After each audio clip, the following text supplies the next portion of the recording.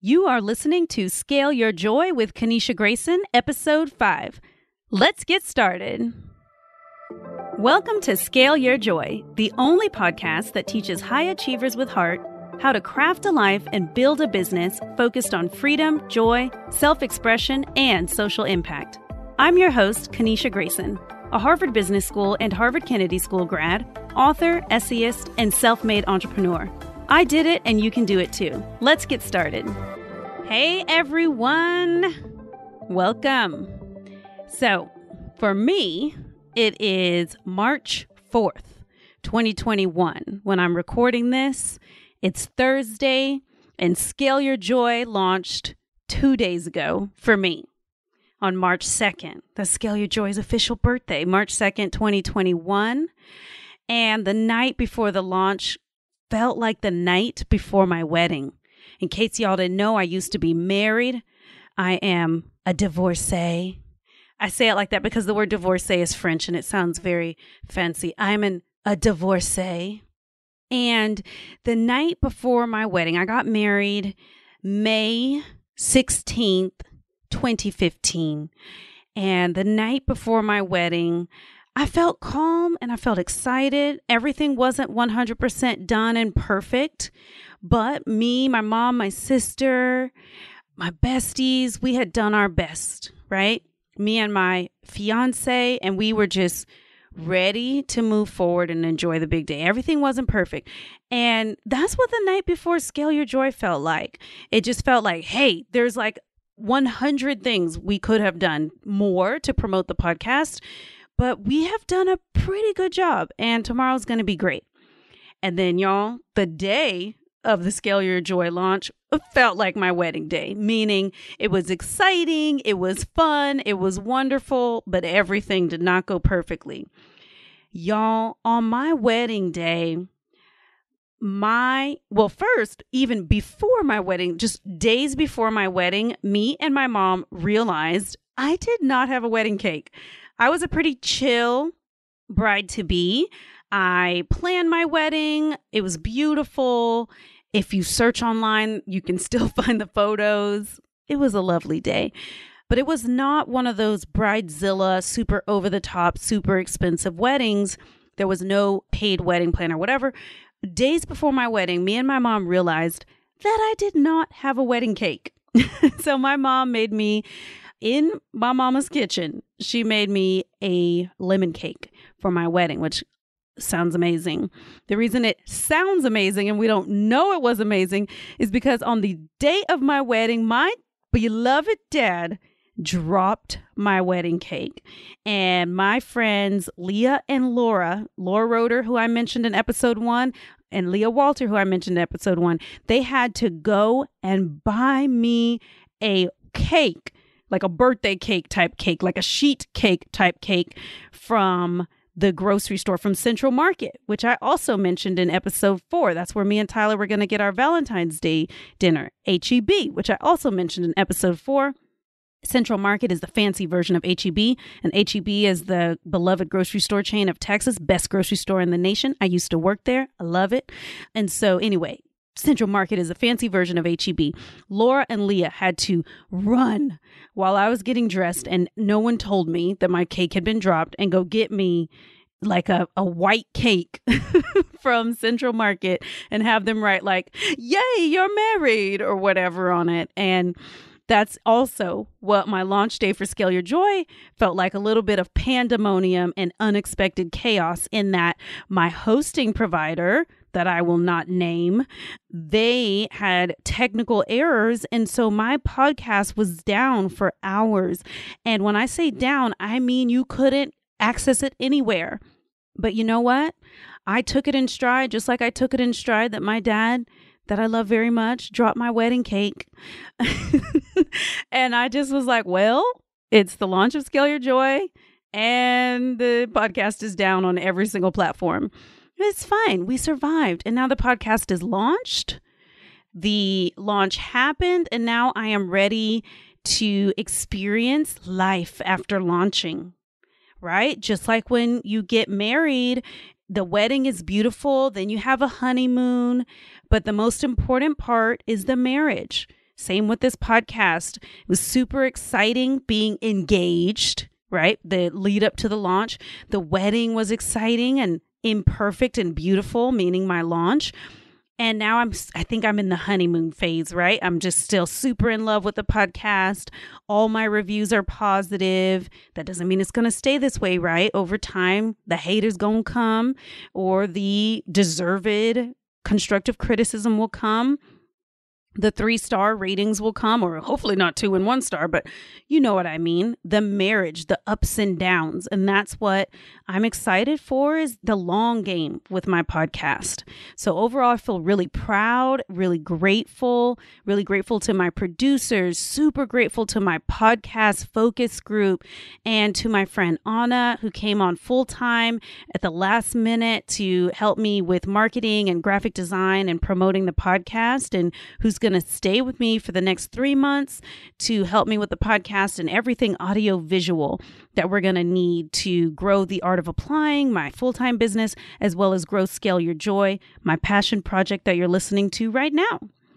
All right, so today we are going to be learning about how to name your next project, whether it be a podcast, a book, a business, blog, or brand.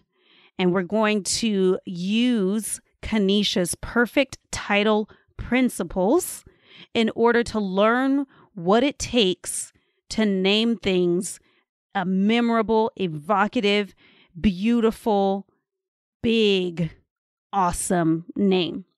And so that's what we'll be learning today. But before we go into that, we have our listener spotlight. And our listener spotlight is actually about a 2-minute voice memo clip that Anna sent me after listening to the first 2 episodes of Scale Your Joy. She sent it to me right in the midst of the Texas snowpocalypse. She didn't realize I was in survival mode. So she's just sending me all these lighthearted voice memos. And I thought that this voice memo would be a great listener spotlight for today. So go ahead and enjoy. I just listened to 2 of the episodes. One I finished yesterday, and today I listened to the second one. And actually, I think I'm hooked on your show. You know what I really liked about the first episode? Like, what my favorite part were like the last 15 minutes, where you said, like, you got a little bit philosophical and you were going into that, like, what makes you a writer is that you write, you know, like, and how entrepreneurship is a spectrum, and like you can have a job and a side hustle, or you can like have your own business, that being a main thing. So that kind of like, if I didn't really feel like I fit into your audience by the other criterias, like having your own business, or, you know, being this high achiever, having graduated Harvard, then I felt like, oh yeah, actually, like the way I try to move around, I would love to be like employee and to have a business. Like that would be cool. Yeah, so I really like that part. And the second show, you mentioned me once, and I was like, oh my God, she made a whole episode about me and how amazing I am. I was so excited. That was really cute. The second episode actually did feel like talking to you. Like the first was, I don't think it was formal, but like the second one actually felt as if talking to you as you are in a usual like friend conversation. Yeah, which is like a friend conversation, which is a bit more mentoring than just talking about life stuff, but still like it felt very natural, very real. Okay, so let's get into it. Kaneisha's perfect title principles. One thing you all should know is that Scale Your Joy was not always the title of this podcast when it was first thought up of as an idea in my brain. The podcast I wanted to create was originally titled The Bold Soul. And I was really proud of the title, very attached to the title. I love the title. My executive assistant actually came up with the title one day while we were eating fried chicken during our 2-person leadership team retreat for the Art of Applying. We were in California. So I think we were in Long Beach or we were in Huntington Beach in California. It was fall 2019, right? So over a year ago. And there was this big sign that said the Bold Fold. I think we were at some sort of fried chicken taco shack place. And she was like, Kaneisha, your next business where you're going to do business coaching and life coaching and dating coaching, it's going to be called the Bold Soul. And I was like, oh, that's beautiful. That's amazing. That's exactly what my business is going to be called. And I got really attached to it. I was like, that's the name. I even made a big announcement on social media, sent out an email to my 9,000 plus person email list saying, hey, I'm starting a second business. It's called The Bold Soul. Then time went by and I ended up starting to work with my producers that I work with now. And that was January 2021 when we started working together, and they really encouraged me to consider different name for the podcast. And I was very resistant to changing the name, but I wasn't 100% against it. I'm a very coachable person. And I'm like, hey, these people are experts. I want the results that the other very popular podcasts that they work with have. So let me listen and let me be open to it, because I wanted a name for my podcast that was clear and evocative and that could evolve with me over a period of time, and also one that lit me up. And the Bold Soul, that is evocative. It lit me up. It could also evolve with me over time, but it wasn't clear. Who is this podcast for? What is a podcast called The Bold Soul about? Is it a meditation podcast? Is it about reincarnation? Is it about yoga? And so it really, when you heard The Bold Soul, you felt something, but everybody kind of felt something different. And it didn't immediately tell you what the podcast was about. So then I got into a loop. I don't think I've told y'all about my loops yet, y'all. So I get into these loops where I become obsessed with solving a problem. The problem is never anything super serious. It's like, I need an area rug. I need a new area rug.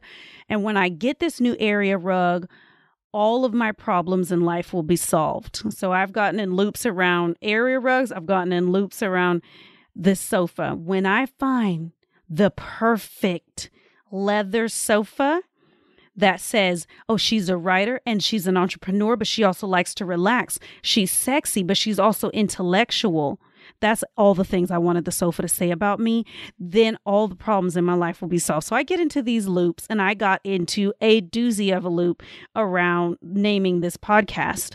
And I drove my beloved Tyler crazy with brainstorming names. And I ended up with some really promising ones. We came up with overcoming overachievement, the oversharing hour, and the inspired achiever. Those are 3 awesome names. I love those names. However, none of them felt quite right. None of them encapsulated my desire to talk about business and personal development, the levity and quirkiness and fun that I also wanted the brand to have. And so after driving myself and Tyler bonkers, Tyler says it was 2 weeks. I think it was just a weekend. But the fact that I think it was 2 days and he thinks it was 2 weeks shows how much I was driving him bonkers, because for me, it was a really intense short burst of looping. And for him, it was like, gouge my eyes out. Oh my goodness. Can my girlfriend please get obsessed with something else, please? So after whatever it was, I think it was 2 days. Tyler says it was 2 weeks, whatever it was.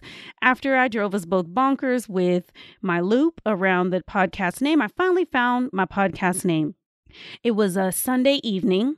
Tyler had gone home, and I sat quietly on my bed, just kind of casually meditating. I don't know if I even knew I was meditating. I was being very quiet and being just open. All my receiving chakras. Just kidding. I don't really know. I don't know about chakras, but let's go ahead and go with it. All my receiving chakras were open.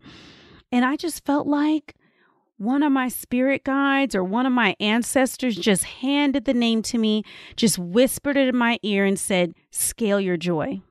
That's your name. And I just felt this sense of peace and certainty. And I was like, I think this is my podcast name, Scale Your Joy. The name resonated with me immediately. So I first Googled to make sure it was available. And then I said it out loud a few times, felt how it felt to say out loud. How does it sound to my ears? And then I claimed it as my own. So I shared it with my producers and they were like, we like this name. This is good. There's some podcasts with related names. And then there's a podcast episode that someone else has created that has that name, but there's no podcast called that. We can work with this. And so we were off to the races and we had a podcast name. So today we're going to talk about your naming journey. If you've ever found yourself searching for the perfect name for your podcast, your book, your business, your blog, whatever your brand, this episode is perfect for you. I want you to listen to it multiple times to make sure you really absorb all the juicy teaching goodness. Or if you have a friend that you know is starting a business or wants to start a blog or wants to figure out a cool brand to start creating products, have them listen to this episode because it's going to be super helpful, inspiring, and encouraging. I've packaged up all my naming genius into an easy-to-use framework, and I'm delivering it as a set of principles, and you can use them as kind of like a checklist for any name that you're considering for your project, book, business, blog, or brand. Some things to know is that I want you to use these tips to help you vet if a potential title is strong and if it will serve your brand in the short term and the long term. And I want you to know that there are always exceptions to the rules. So I don't want you to read these and think that like, if I come up with a title that I absolutely love and it doesn't fit into Kaneisha's perfect title principles, then it's not a good title.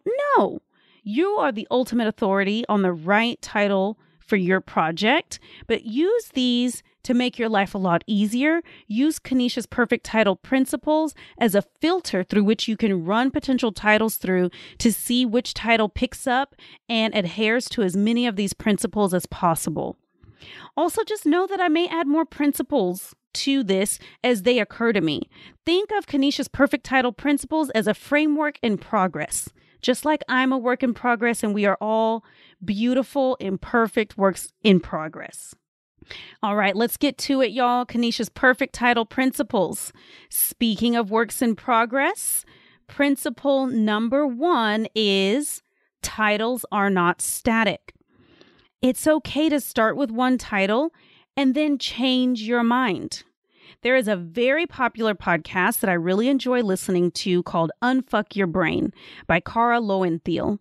It has over 3,600 ratings on Apple Podcasts, and her podcast is produced by the same person who produces this podcast. So I'm very inspired by Cara's success because I'm like, Cara went to Harvard and now she works with the same producer and has this amazing podcast.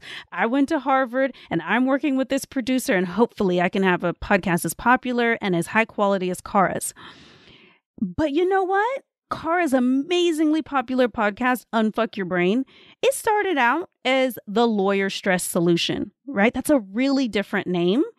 And she did not blow up her whole life and delete her podcast and hide in shame when she decided she wanted to change the title. She used the exact same RSS feed, meaning if you look at her earliest podcast episodes, they are titled The Lawyer Stress Solution, and that's what she's referring to the podcast as. And she just was like, hey, everybody, it's a different name now. You know, I found her once it was Unfuck Your Brain, but guess what? People's brains didn't explode when she decided to change the name of her podcast. So don't let finding the perfect title keep you from starting at all. Titles are not static. Principle number 2, your title should light you up. You should be excited to say it because you are going to be saying it a lot. You'll be saying it every time you mention your book, every time you mention your blog, every time you introduce your podcast, every time you promote it. you'll be saying that name a lot. So you should be excited to say it. You should be excited to share the title, and you should be ready to proudly stand by the name for at least a year. Right? So I just told you can change the title in Principle 1 because titles are not static. But you do want to pick a title that you feel proud of and that you could stand in for at least a year. Principle number 3, titles should attract your ideal audience and repel the audience that you don't want. For Scale Your Joy, my ideal listener identifies as a high achiever, a high potential person, and someone who is curious or passionate about entrepreneurship and personal development. So words like scale really appeal to their entrepreneurial, strategic side, and words like joy appeal to their personal development, spiritual, and emotional side. At Harvard Business School, I took an outrageously popular marketing class. At the time, it was called consumer marketing, and then I think it might be called different now. And it is taught by Youngmi Moon, who is a Harvard Business School professor, one of my favorite professors I had at Harvard, and she is one of the most popular professors at Harvard Business School. And in that class, we learned about the idea of hostile marketing, which is one of my favorite concepts that we learned about in that class. And the idea behind hostile marketing is that you can really attract your ideal customers by making your product repulsive to the non-ideal people who might water down your brand for your ideal target person.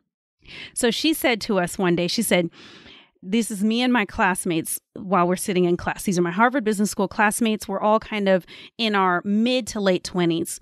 And she says, okay, so do y'all remember when MTV used to be good? And we were like, yes, it was so good. And then it's like such crap now. And she said to us, well, guess what? MTV is still good to their intended audience. It's just that you have aged out of their target market and you have been hostilely marketed to. So you get away from MTV and the right people that they want. People, the teens, the tweens, maybe the oldest they really even want is about 20, 21 or so, 22. And that stuck with me, right? It's been 12 years later. And that concept stuck with me because it was so interesting. And she kind of tricked us, right? She tricked us into identifying ourselves as not the ideal market for MTV. And I just think that is just such a cool way to show us the idea of hostile marketing.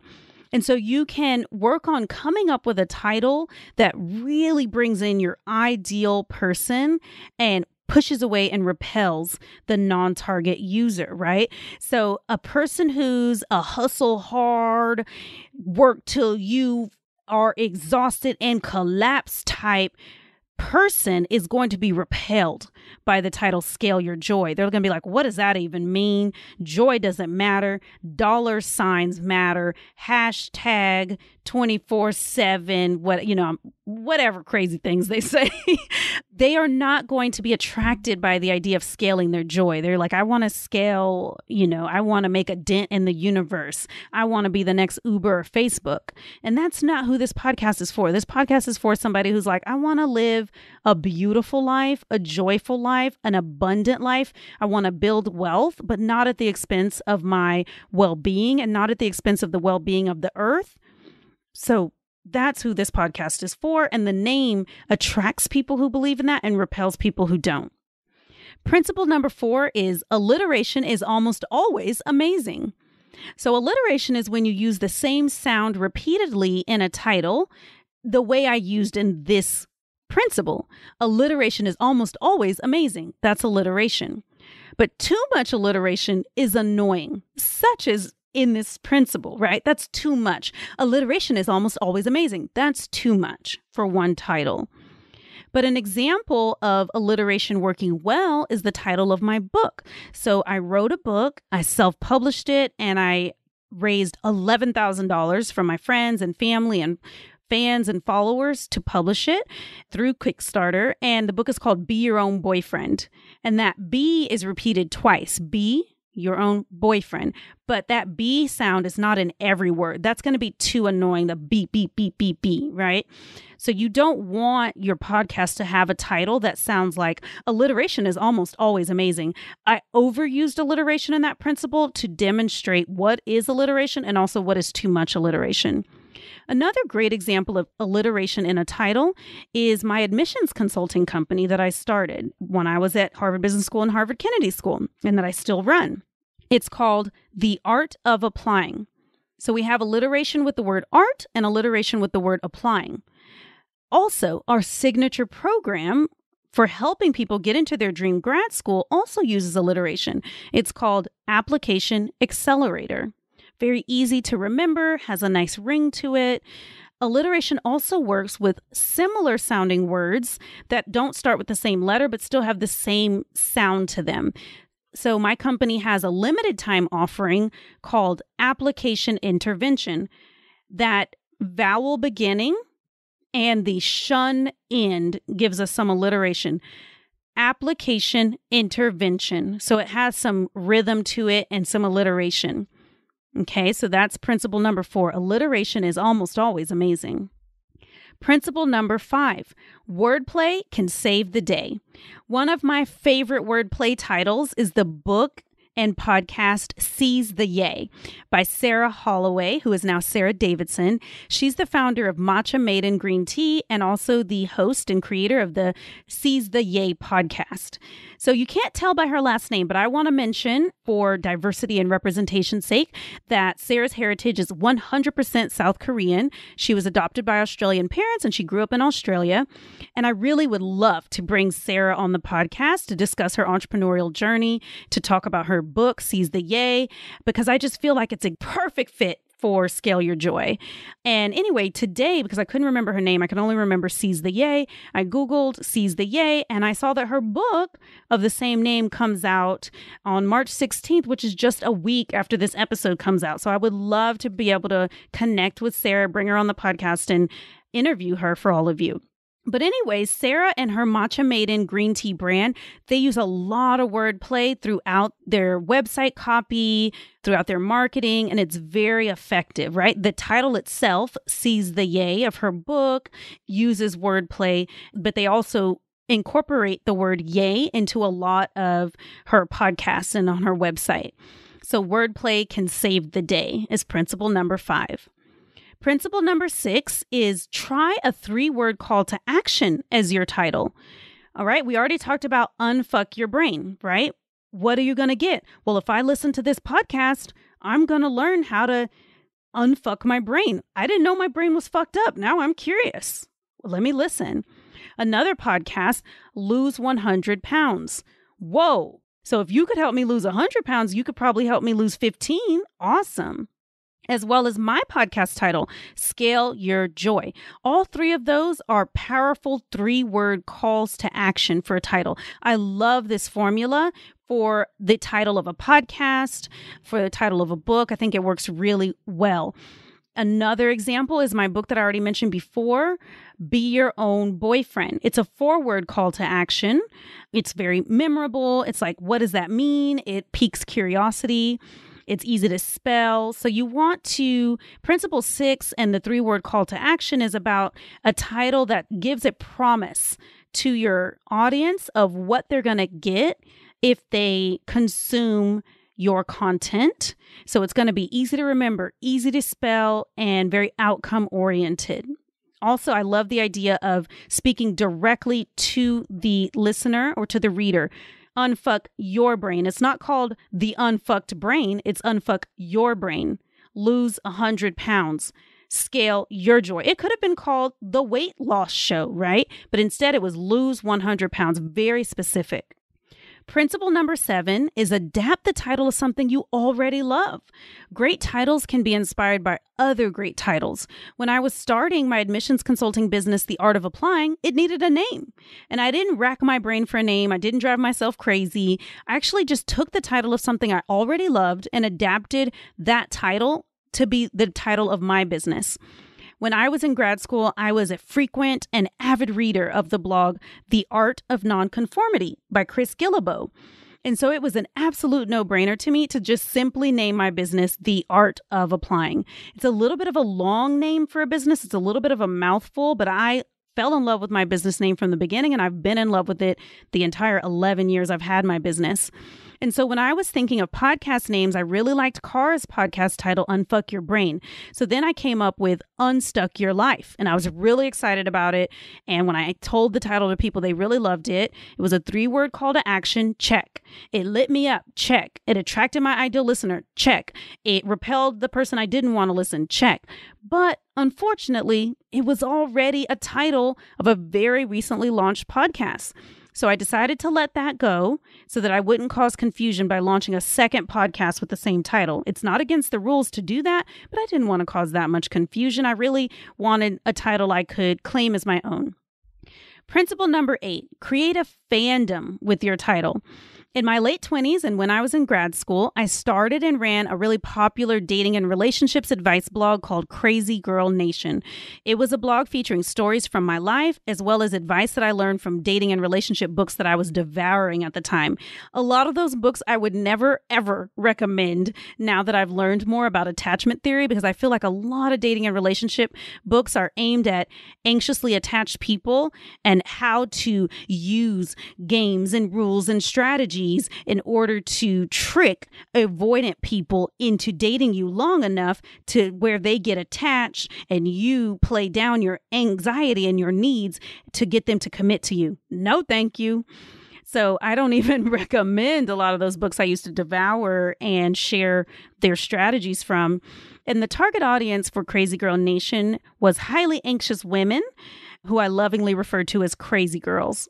And so me and my friends actually still use the phrase Crazy Girl Nation whenever we're sharing stories with each other of embarrassing things we've done, said, or even just thought. And me and some of my gay guy friends, they even use it too. Like, oh, I did this Crazy Girl Nation thing today. So that's a great name, right? A name that it really repels, right? It would repel women who are like, oh, I'm too proper, I'm not crazy, whatever. And of course, now that name, I don't even know if the name Crazy Girl Nation would work in this era, right? It's not really a done thing anymore for progressive people to refer to women as girls, unless it's just like one-on-one, like, ooh, girl, that's totally fine. But it doesn't seem like it's really, I know I don't like being called a girl outside of that very specific instance of like, ooh, girl. And also calling women crazy is definitely problematic, right? So I don't even know if the name Crazy Girl Nation would have lasted beyond that very special time in my life, in my mid to late 20s. But at that time, oh, that was the perfect name, an amazing name. All right, principle number 9 is one of the most important principles of all. It's a little counterintuitive. Principle 9 is there is no perfect title.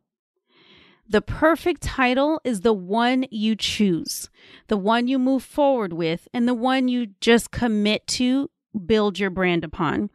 Since you already learned that titles can change, there's no need to sit around waiting for the perfect title.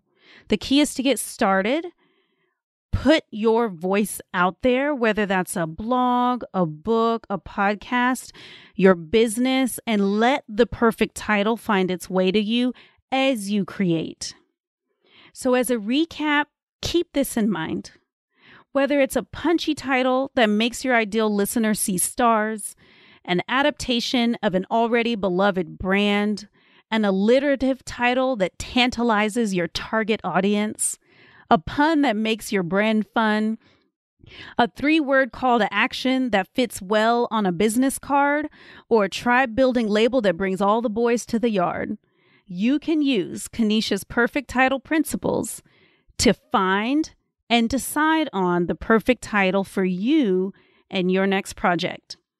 So now it's time for your joy work. I want you to journal, doodle, and noodle on these questions.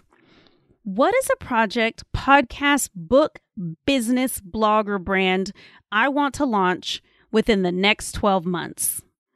And who is the ideal audience I want to attract? Who are the people I want to repel from my brand? What are some titles that would attract my ideal audience and repel the people I don't want in my tribe?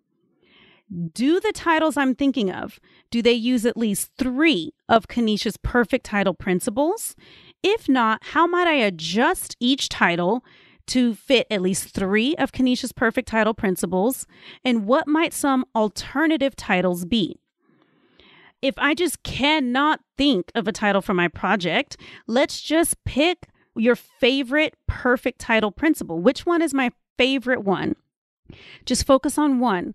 How can I think of some titles or build a brand on just my favorite of Kaneisha's perfect title principles? So that's your joy work for this week.